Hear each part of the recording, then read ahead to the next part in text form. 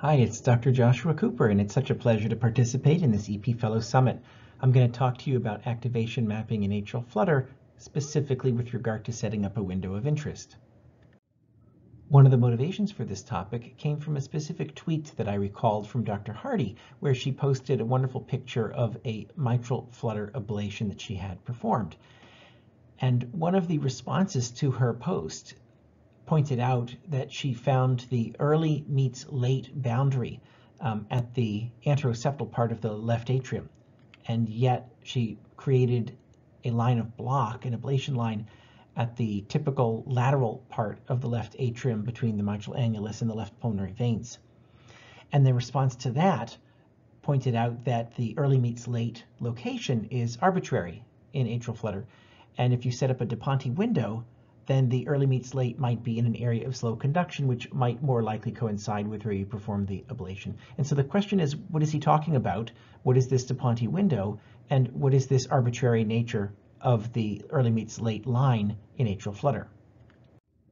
So let's quickly first review how we're making an activation map. It involves picking a reference electrogram, usually from a stable catheter in the coronary sinus, and then as we move the ablation catheter or multipolar mapping catheter around the chamber, we're going to find electrograms and local activation times, each of which will be compared to the reference electrogram, which is going to be designated as time 0. Electrograms that are later than the reference are going to be annotated and designated as a positive value. And electrograms that are earlier in front of your reference electrogram are going to have a negative value. Now here are two activation maps that we've created after all the points and local activation times were acquired and color-coded, with red being the earliest and purple being the latest. And on the left you see an example of what a focal tachycardia will look like. This is a mitral annular atrial tachycardia, and you see radiating of colors out from the earliest red spot in all directions, and red and purple are of course not next to each other, because in all directions from red you're going to migrate to orange, which is the next later region, and then yellow and so forth. On the right you have a macro-reentrant circuit. This is counterclockwise right atrial flutter, where the colors are going to progress in that counterclockwise fashion, and you will in this case get red meeting purple, or an early meets late boundary, signifying the circuit has come back to its origin. On this slide, we have two examples of counterclockwise right atrial flutter, and here on the left, you have the circuit traveling around and the red meeting purple, or the early meets late boundary, appearing at the 9 o'clock location at the tricuspid annulus, which is of course not where we make the ablation line, which is down on the cavo-tricuspid isthmus on the floor of the right atrium. And here in this other example I showed on the previous slide, again, you have a counterclockwise circuit, but here early meets late is at 6 o'clock on the tricuspid annulus. So let's review why we have the same circuit in these two patients, but different color schemes resulting from our activation maps. For those of you who have seen my YouTube presentation on activation mapping, you'll recognize this slide. This is a simplified and pixelated diagram of the right and left atria, where you can see the tricuspid annulus here, the mitral annulus over here. Here is our reference spot, our time 0 coronary sinus catheter 5-6 pair of electrodes. And here in each pixel in the right atrium, I've shown the local activation time, some negative values being early, some late values being late compared to our reference. And once the entire chamber has been mapped, the earliest and latest activation times are assigned colors of red and purple and everything in between. And here we see the counterclockwise sequence of colors, and therefore the wavefront propagation, with the early meets late period here at 9 o'clock on the tricuspid annulus. If we map the exact same rhythm, but we move the reference catheter to a different location, in this case along the crista terminalis, and let's say we use in this example crista 3-4 as our reference, then the rhythm is going to be the same, but the local activation times with regard to this reference point are all going to be different, with some negative values and some positive values, but each specific pixel is going to have a different value because it's going to be relatively different compared to this new reference time. So you're going to color code them again from earliest to latest, but notice here how the early meets late time when we moved the reference is at a different location here over at 5 o'clock on the tricuspid annulus in this diagram. So let's review why that happens. Let's talk about a window of interest. This is what the mapper is going to see as that 3D map and color coding is being constructed. You're going to have gating of the electrograms in the surface ECG. We pick a reference electrogram, in this case CS56, and we need to decide on a window of interest. And what does that mean? That means the electrograms that fall in this window are the ones that we're going to be including in the map. And usually people will pick a symmetrical window of interest that is surrounding the reference electrogram that is selected, against which all local activation times are compared. So here in the darker black, you're going to see electrograms that are going to be included, and in the gray, grayed out are going to be the electrograms that are excluded. And let's first talk about a focal tachycardia example. So in this focal tachycardia, we're going to put the mapping catheter in one location, find that local activation time, compare it to our reference, and we're going to move the catheter to another location, and then to a third location, and we're going to accumulate spots throughout the chamber and create electrograms from the earliest to the latest. And in this focal tachycardia, where there's a discrete P wave and electrical silence between P waves, you'll notice that the electrograms are all sort of clustered, timed with the P wave. And you're going to have an earliest electrogram that's going to, of course, be represented on your map as red, and a latest electrogram is going to be purple. And importantly, notice that the previous beat, which falls entirely in this gray area outside our window of interest, is not going to be included whatsoever in our map because they're excluded signals falling outside the window. And also notice that there is a big gap of time being electrical diastole between beats where there are no electrograms whatsoever. And so this makes it really easy to pick a window of interest, and there's a wide range of options. You can move the window a little bit earlier or a little bit later with regard to your reference point. You can actually even make it a little bit smaller or larger, and in all of these circumstances you're going to be including all of the relevant electrograms and excluding the irrelevant electrograms. And that's really because you have this period of electrical silence and there's really no confusion or overlap between one beat and the next. So your color map, regardless of your window of interest, is going to look exactly the same for this focal tachycardia. One way to think about it is that the tachycardia cycle length is much longer than the total time it takes to activate the chamber, creating really easy windowing. In contrast, in atrial flutter, there's no electrical diastole. The surface ECG reflects the fact that there's always electrical activity happening, and so there's no isoelectric line between P waves.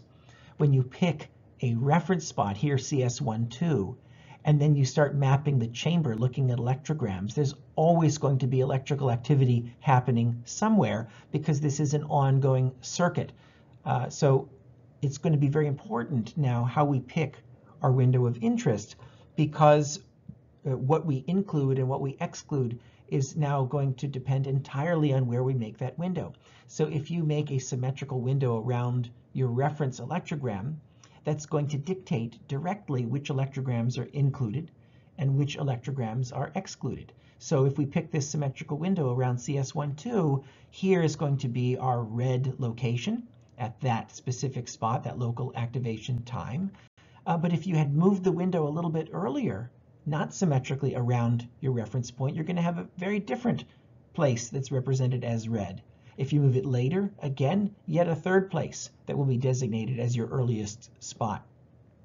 And likewise, if you keep a symmetrical window around your reference, but you switch the reference point from CS12 to CS910, or if you put the catheter in the crystal location as per my diagram, now you're going to make a new window that is symmetrical around this new reference point, and your earliest red spot is going to move locations to a different earliest electrogram because your window moved.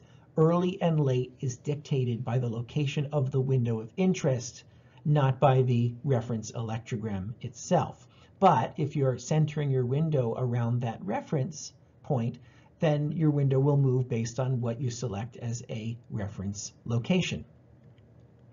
And in this scenario, the tachycardia cycle length and the total activation time of the chamber are identical because you have macro-reentry revolving around the chamber. And so you're going to get arbitrary windowing depending on what you choose as your reference and how you set up your window of interest.